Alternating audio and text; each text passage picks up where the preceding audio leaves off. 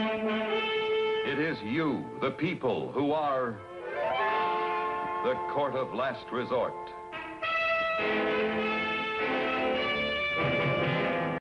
According to the case for the prosecution, this is what happened in what was once an active northern New England village at 3:30 p.m., June 21st, 1956.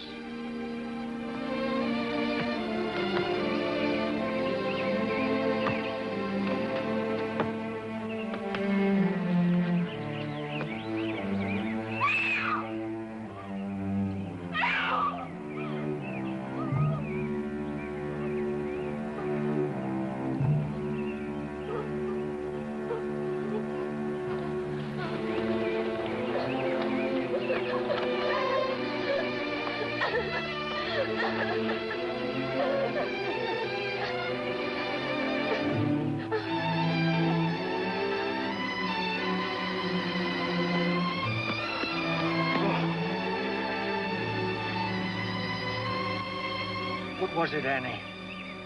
What happened? Pop wouldn't do nothing wrong, Pop. He hurt me. The stranger.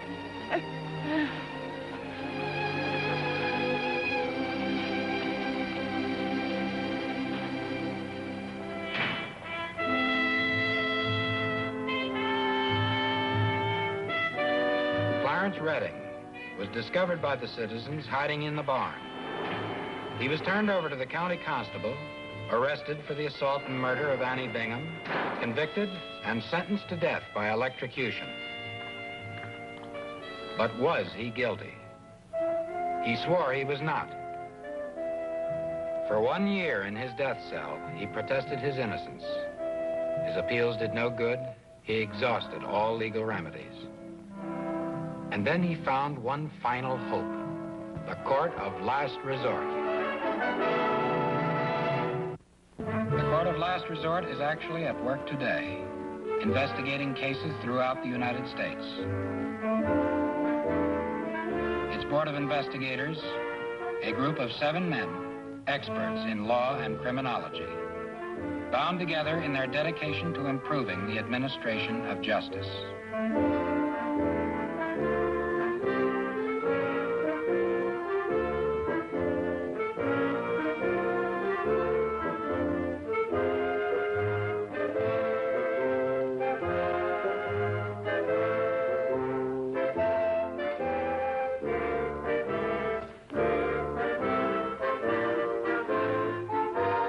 The Clarence Redding case first came to the attention of the Court of Last Resort in the publishing office of Harry Steger, administrator of the court.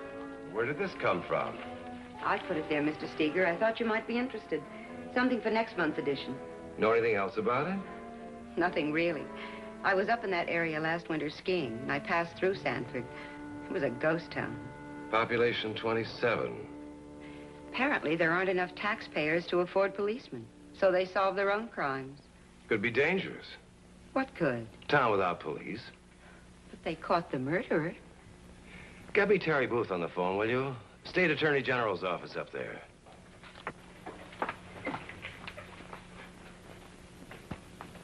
Yes, I have the file on Redding's appeal, Harry. What is it you wanted to know? Who represented Redding in court? It was a court-appointed lawyer from the county seat where he was tried. Couldn't find enough to make out a real defense. How much investigating did he do? As much as he could. Our budget isn't as large as we'd like. If it'd be possible for you to get a stay of execution, the court of last resort would send Sam Larson to check the facts. I can't ask the governor's office to do that, Harry, unless you dig up something new to base the stay on. There's only 3 weeks till execution, but you go right ahead and look into it if you're interested. Well, it doesn't give us much time, but it's worth checking. Thanks a lot, Terry. Well, we'll have a copy of the transcript here for Larson. Right. I'll see you, Harry. The Court of Last Resort sent me, Sam Larson, to the town of Sanford to investigate the Clarence Redding case.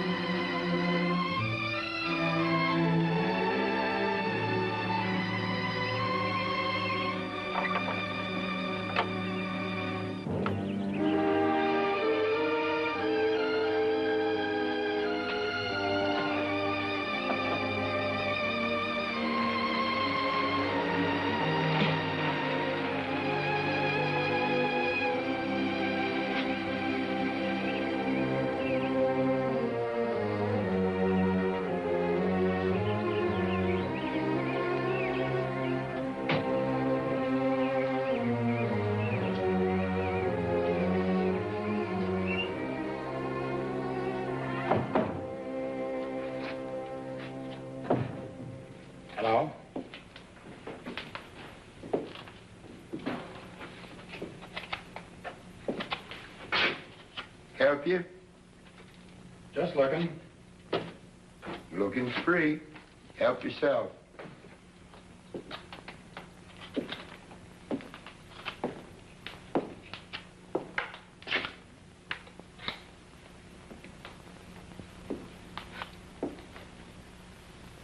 You come for something.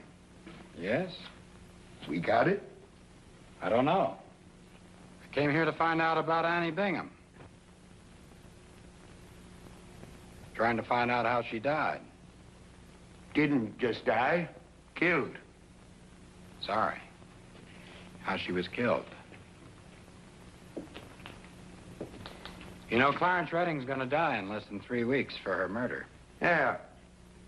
I'm just trying to find out exactly what happened before it's too late. It's too late. Why? Annie was killed. The stranger's guilty. He's paying for it. You her father? Yep. You the one who found the stranger? Nope. Who did? George Irons. How did you find Clarence Redding, Mr. Irons? Hiding in the barn. No, I mean, how did you come to find him? Was looking. Just you? Nope. Who else? How about the constable? Did you try to contact him after the murder? Yep. You couldn't reach him? Nope. How is it that just you 3 men were looking? Who else? What about the other men in town? Ain't no others. I thought there were 27 citizens in Sanford. Not no more. 16. 3 men. Where'd the others go? South. Factory shut. No work. Uh-huh. Well, then you 3 were looking, and you found him at the scene of the crime. Is that it, Mr. Irons? Yep. Do you remember anything about him? Nope. He was wearing overalls. Probably stole them from some farm hereabouts. You'd never seen him before? No. Stranger. Annie said 'twas a stranger. What excuse did Redding give for being in the barn? Said he was sleeping. Heard some noise. Said somebody else did it. Said he saw somebody else running out. No other stranger in town? Nope. Constable couldn't find none. You mean when he arrived here the next day? Yeah. Had anyone seen Redding around town before the murder? Nope. All right. Thanks very much, gentlemen. What's your name, mister? Sam Larson from the Court of Last Resort. Oh, Mr. Larson. A man we never seen comes sneaking in here where we live, prowling around uninvited. He finds my daughter Annie playing in the barn, and he kills her. This stranger, he gets a trial. Fair, they tell us. And they decide to execute him. We think they are doing the right thing. Thanks again, gentlemen.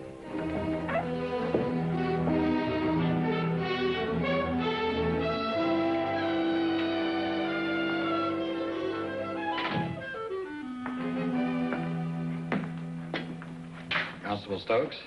Yeah? I'm Sam Larson from the Court of Last Resort. Oh, I heard you were looking into the Annie Bingham murder. That's right. Anything you want? Thank you. I've just come from Sanford. Talked to some people over there. Welling, Irons, and Bingham. Yes. This man Redding claimed in court that he'd been sleeping in the barn, that he'd heard noises. Yeah, that's what he told me, too. Is it possible there could have been another man, as Redding said, one who ran away? Well, I looked around some, asked a few questions, but I never found no trace. Put out an all-state alarm when I brought Redding in on suspicion, but I never found nobody, though. Mm-hmm. Now, that was a day later. Yeah. If there was someone, he could have got away, but I doubt there was. Uh-huh. Were you sure that Redding was guilty? Never sure, Mr. Larson. But his alibi about being in the old Cooper barn to catch some sleep was just too thin, too much coincidence. And he never could remember nothing about that other man he said he saw. Well, thanks a lot, Constable. If I think of anything else, I'll be in touch with you. Okay, Mr. Larson. Good luck to you. Thanks. The warden said you were coming, Mr. Larson. How come you guys are going to all this trouble over Redding? What do you mean? He's not the greatest specimen. He's a human being. Deserves as good a break as anyone gets. Too bad it's a waste of time. How's that? Redding stopped talking last week. Redding, this is Mr. Larson of the Court of Last Resort. He's come to help. Mr. Redding, I'd appreciate it if you'd talk to me. We'd like to see if there's anything that didn't come out at your trial. Mr. Redding, we need your cooperation. We can't do anything if you won't help. I saw Richard. I saw Richard. I saw Richard. What did you say, Mr. Redding? When did this start? About a week ago, when he learned his appeal had been denied. Mr. Redding. Mr. Redding.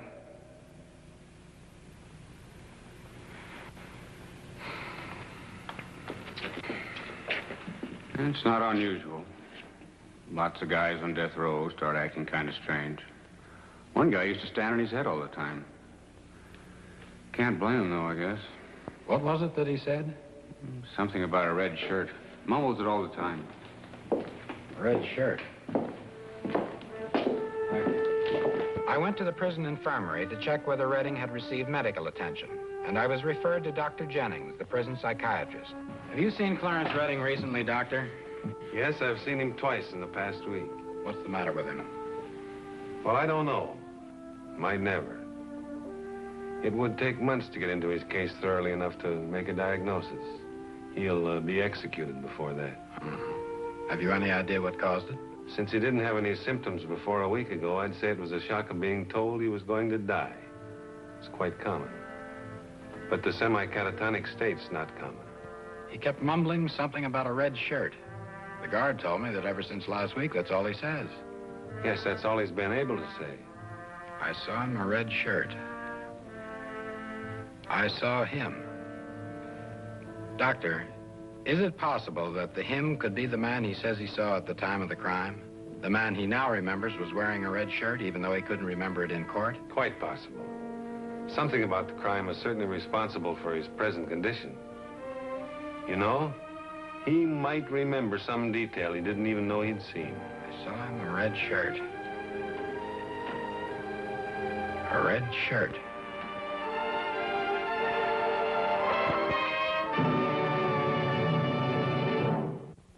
Jennings and I placed a call to the state attorney general and reported our findings. He, in turn, convinced the governor that a stay of execution was warranted until Clarence Redding underwent preliminary psychiatric treatment. In the meantime, the board of the Court of Last Resort instructed me to begin searching for a possible second stranger who could have been in the village that day and who could have been wearing a red shirt. My first step was to contact the only newspaper that served the area. They agreed to run a story about our search, appealing to readers for information that might be of aid. The story came out the next day, and we began to get calls. Dozens of people concerned that a man might have been wrongly imprisoned. One of them had some information. Yes, sirree. Soon as I read it, I said to my wife, bet that's the red jacket this fella brought in. Do you still have it, Mr. Woolley? Oh, it's here all right. Have trouble getting rid of clothes. Best things, watches and cameras. You're sure of the date? Never made a mistake on a ticket before. June 22nd, 56. In the morning, I think. Looks like the way I write in the morning. Here now, who'd wear a jacket that color? My wife, she's always buying red hats, and I have to look at her wearing them. You remember the man who pawned it? All I remember is this man in the red jacket. No one I'd ever seen. And there's few around here I've never seen. I remember remarking to How much do you want for it, Mr. Woolley? I'd like to buy this. And I may need your sales records, too. Well, now, let me see. I give him a tweed jacket for it, and he give me $2. Tweed jacket cost me $3.50. This tweed jacket, what's it like? A new one. Sort of long and baggy. Picked up 6 like it in Boston a couple of years ago. I still got one. You want to see it? Yes, if you please. Here we are. Mm-hmm. All right, I'll buy this, too. Fine. Now, you say this is just like the one he bought. Just exactly like it. Just one of the 6 I bought up in Boston a couple of years ago. So it's got to be the same. Now, apparently the other stranger, if there was one, switched jackets the next morning. This is the one he pawned? Red. And this is like the one he bought. I imagine we can check to see if this jacket was ever in the old Cooper barn, dust particles or something like that. You don't have to look. Why not? Got some things here I found at the barn just after the crime. Didn't seem to mean much at the time. Didn't seem to lead nowhere. Where'd you find this? Just outside the barn. There's one missing. Button fits right there. There was another stranger.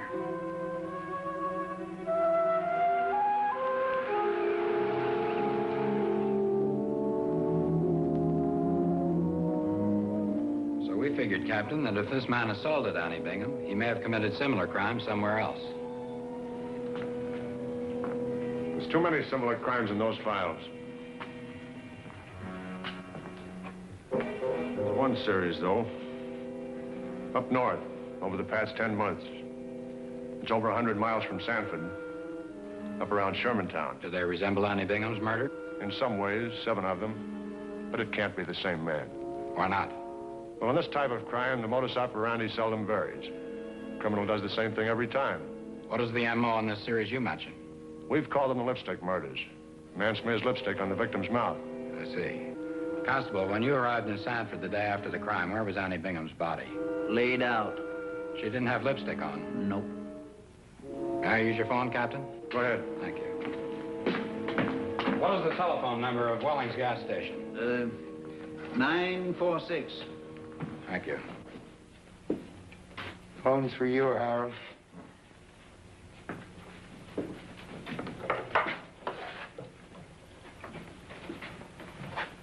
Hiya? Mr. Bingham, this is Sam Larson again. I'd like to ask you a question, sir. Now, this may sound strange, perhaps even rude, but it's vitally important. Mr. Bingham, when you found your daughter's body, was she wearing lipstick? Nope. Didn't wear no lipstick. Now, you're very sure of that, sir? We think we might have the man who did it. We've already found there was another stranger besides Redding. Annie never owned no lipstick. Never let no daughter of mine mar her face like a cheap... Mr. Bingham, please. This is a matter of a man's life. Now, she did have lipstick on, perhaps smudged somewhere. The wrong man may be in prison. He's going to be executed.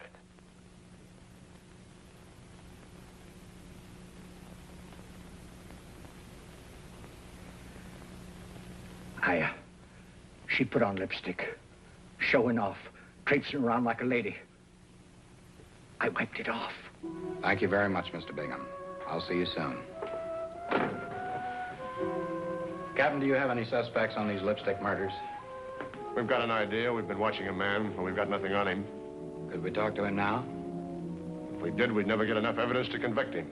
But we've got the evidence now, the tweed jacket. If he's got that, there's enough to convict.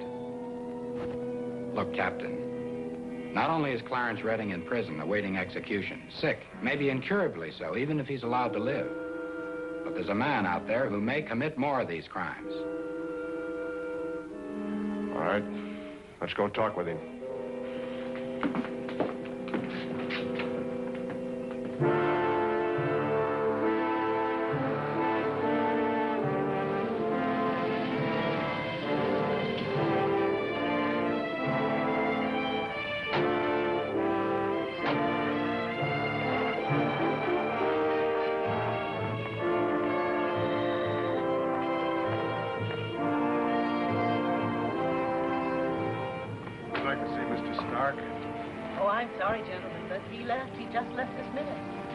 Do you happen to know whether Mr. Stark ever owned a red jacket?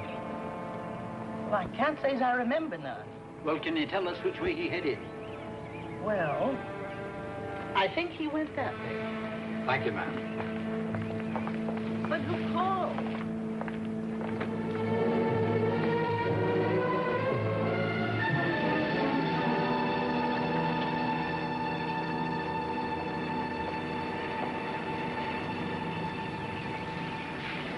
That's him, all right.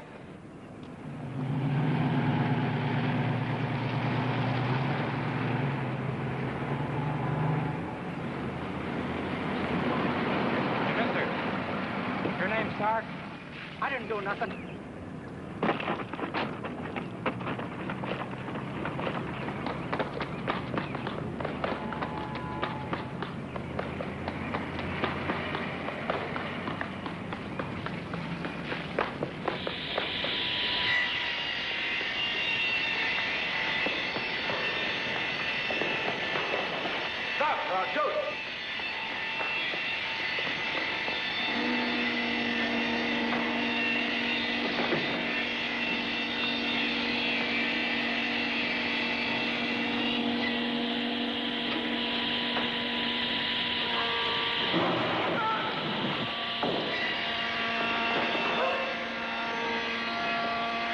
Stand up.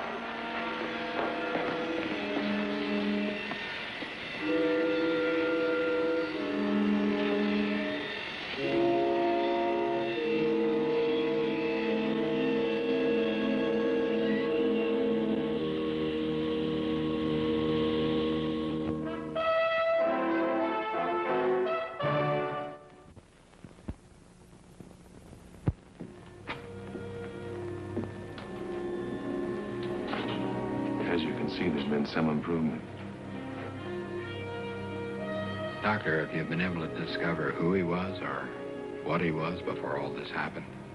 He was a drifter, roamed from place to place, never could settle down. A nice, harmless guy. Clarence, you have some guests. Clarence, we found the real killer of Annie Bingham. You know, the man with the red shirt?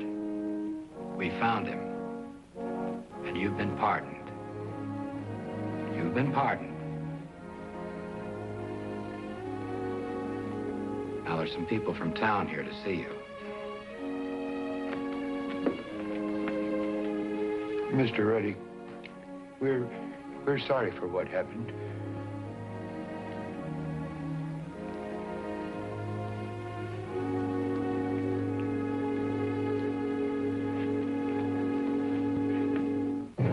Clarence Redding was transferred from the prison hospital to a state sanatorium where he continues to undergo treatment. In the opinion of the medical staff, he is responding favorably and they expect a full recovery. Annie Bingham's murderer was executed. The actual board of investigators of the Court of Last Resort. Tonight we hear from the court's co-founder and administrator, Harry Steger. Of the 150,000 or more persons in prison today, the vast majority are guilty. Only a small percentage are not. But no matter how small the percentage, the lives of a great number of innocent men are being uselessly destroyed. It's up to all of us to correct this social tragedy. And this is one of the reasons why the Court of Last Resort exists. Administration of justice is your responsibility. You, the people, are the Court of Last Resort.